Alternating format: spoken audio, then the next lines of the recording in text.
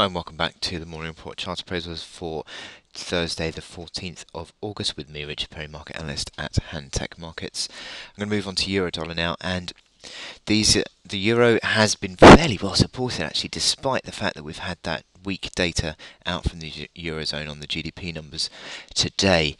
There is no real selling pressure that we've seen in reaction to that, and that is fairly certainly for me a positive, and it just suggests to me that you're still going through this recovery phase. Yes, you had a move higher yesterday that retraced all the way back, but to be honest, you've got a load of long downside tails here that suggests that ultimately that means that intraday moves lower are being supported, and it could be what we're seeing again today. You've still got that support from that bull hammer that comes in around $1.3330. That has yet to be breached. That also is the bottom, which means that we've still got that positive divergence, that bullish divergence on the RSI and the stochastics, and also you've now got this crossover going on the MACD lines as well. So very interesting that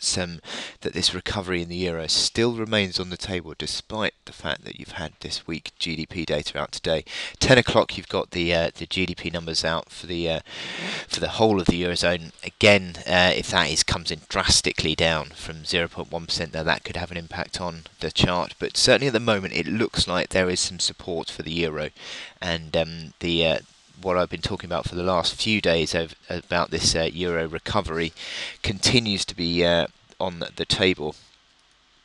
In terms of intraday, nothing major in terms of selling pressure.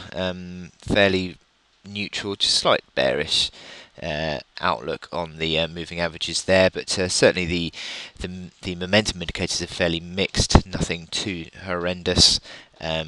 But it looks like all these key lows remain intact at the moment, and as I said, the buyers have returned to support the euro today after an initial just move down to the downside on that GDP number. But certainly the support is still there, and the prospect of a near-term technical rally remains on the table.